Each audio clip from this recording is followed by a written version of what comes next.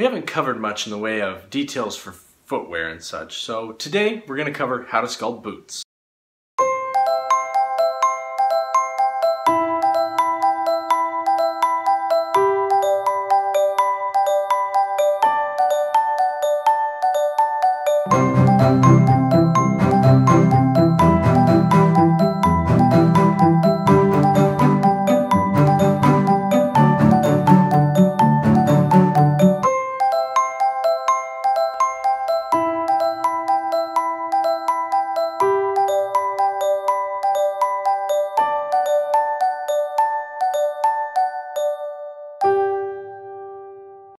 Hey there, my name's Tom Mason and welcome to the Mini Sculpting Super Show. This is a place where you can come to learn everything you need to know to realize your dream of becoming a miniature sculptor.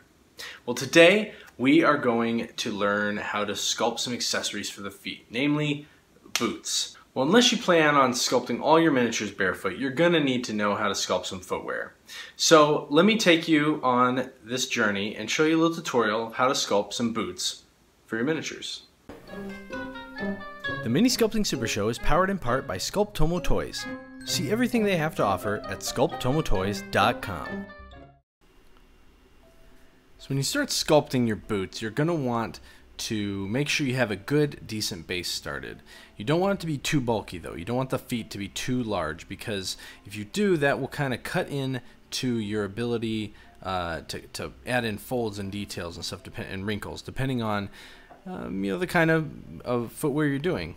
In this case with the boot, I had a general shape, kind of wedge shape of the foot, but I noticed, and you notice that I did the musculature on the leg. That was all complete and ready to go, and that was there because I wanted to have a good end point, and I wanted to have that all solved on the leg before adding the boot. That kind of helps inform the general shape that the character, the miniature, will be in when going forward. But I left the ankle very, very thin, and that's just like I said, so that I would have room to do the different folds and wrinkles and whatnot. So when you're doing the boots, you want to take a large amount of putty or polyclay. In this case, I happen to be sculpting this in putty, and I'll talk a little bit more about why I'm doing it the way I'm doing it right now. But this whole figure was sculpted out of ProCreate. So I took a large amount of putty and I slowly added little bits on a time. If you want, you can throw on a whole blob in the whole area, but I like to do it in kind of sections. That way I can more easily define the foot, and then the ankle area, and then the upper part of the boots. And once you get that all on there into kind of a very general shape, you need to start massaging it into its general form. I would take my scalpel and trim it away a bit on the bottom to kind of create the general form of the sole of the boot, and then using my burnishing tool, I would go up and kind of massage the rest of it into a nice smooth shape, making sure all the parts were nicely blended together. Now, one thing I'm doing a little bit different with these boots than you might with kind of more general boots you pull on. I'm making, this guy's a barbarian, so I want him to have kind of those maybe more thrown together sort of footwear, where they're not as nicely crafted, and they're just kind of maybe loose pieces of leather or cloth that are being held together, bound together with various straps. So in this case, it's almost like, think of it as he's basically got maybe a bag that he's slipped over his foot. Maybe it's got some sort of padding in the foot and whatnot, just to make it a little bit more substantial, or maybe it's even a harder type of leather. But for the rest of it, it's really just kind of a loose element that's pulled up on there. So what I did is I took one of my small burnishing tools and I just kind of pressed. They're very rounded. Took the edge of it and I kind of pressed in around to kind of insinuate the tracks that a leather strap would follow around the foot. Now, as you start to add and refine some of these details, it's still very rough. But as you do it, you want to make sure you go back to the bottom foot and the rest of the boot and just take stock of how everything's looking, and don't be afraid to amend the shape. As things go along, you'll realize that, well, maybe the the bottom, I realized the bottom of the boot of the foot was a little too large, so I trimmed off a little bit, and I wanted to kind of define the shape more. When you're adding boots, you obviously need to keep in mind the shape of the foot that it'll generally have, but when you're wearing boots or footwear of any kind, that adds a bit of a unique shape. You have maybe some parts of towards the front that might curl up depending on how the sole of the shoe or boot is formed, and things like that. So, and obviously you're not going to see the toes. So I wanted to kind of give a much more hard defined look. So that's why I ended up just kind of trimming that into shape. Now for these straps, it's been a little while since I started sculpting these boots, and so the putty set up a bit after I got the general shape. Now I'm taking my scalpel and I'm going into those areas that I kind of pressed in recesses with. I'm just going back in with my scalpel, and I'm pressing along on either side of those rounded indentions, and what immediately happens is it looks like you have straps. I didn't have to lay down any extra putty or anything.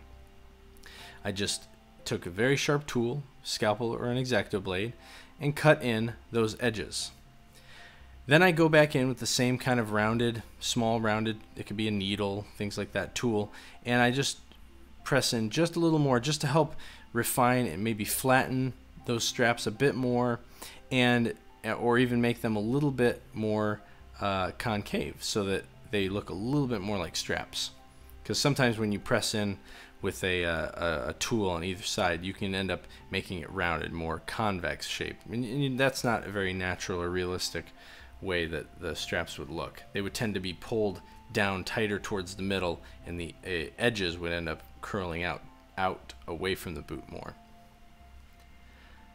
So from here I'm just going through and kind of refining some of those edges, some of the parts of the boot that weren't quite the right shape, or got a little rounded, just gently touching them with my clay shaper or large burnishing tool, and just trying to make sure the shapes are nice and defined.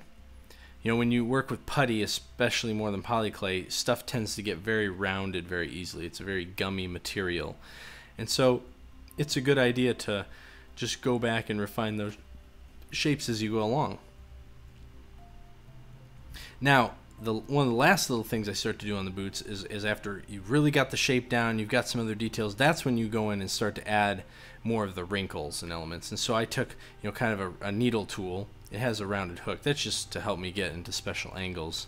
But I took that and just pressed it in to little areas on the top of the foot, just to kind of show that the foot is kind of pressing down on the toes, and maybe the back of the foot is coming up just a touch, and there would end up being a little bit of creases and wrinkles going on there.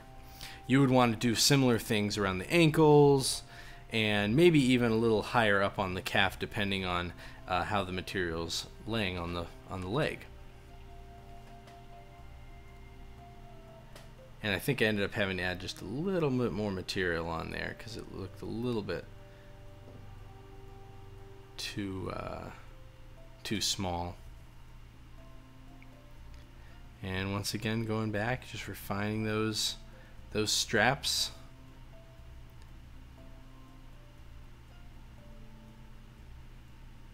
Just to get a nice, clean, smooth area. Now I should point out that while you're sculpting with putty, if you're using lubricant, you need to be very careful with it. Don't use too much. It's very easy to want to use a lot of Vaseline or saliva or water, but by doing so it can make it hard to adhere additional putty if necessary. And it takes some practice, but as you can see, if you do it right and are careful, you can actually add more putty on while you're still sculpting. Oops, there we go, back on the camera. Because the foot was looking just a little too flat there, so I was just adding on a few more elements just to really refine and define the wrinkles.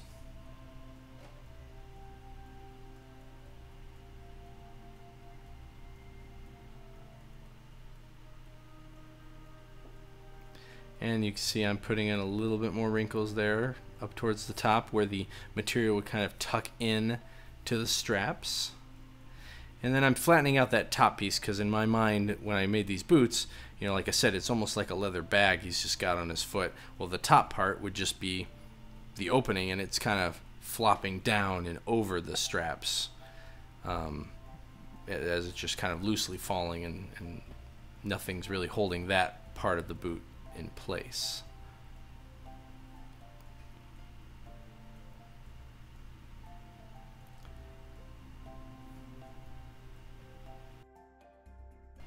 Now I wanted to give one other tip when you're sculpting boots, and this goes with a lot of elements, but I find it especially important with this.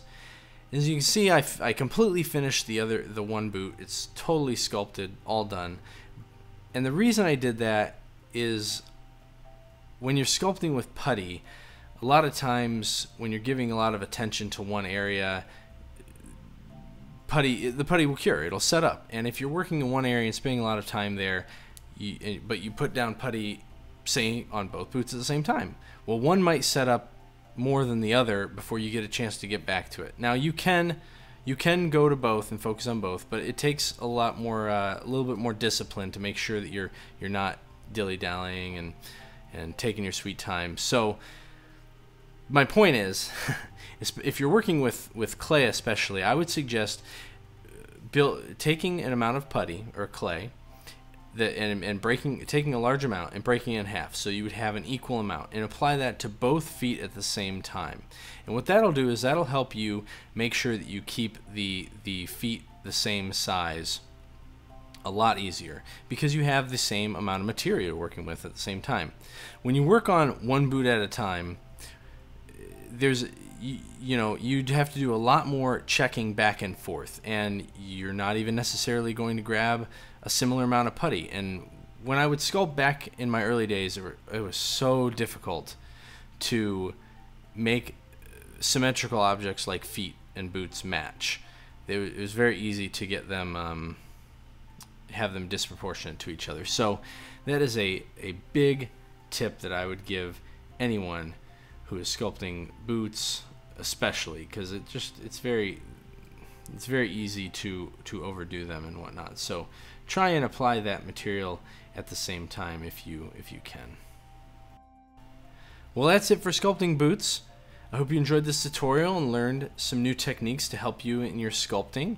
If you have any other thoughts or ideas on how you would do boots or questions, feel free to comment below, like the video, and subscribe if you'd like to see more.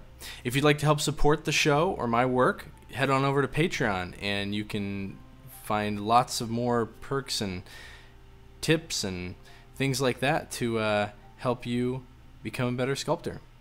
All right, thanks again, and keep sculpting.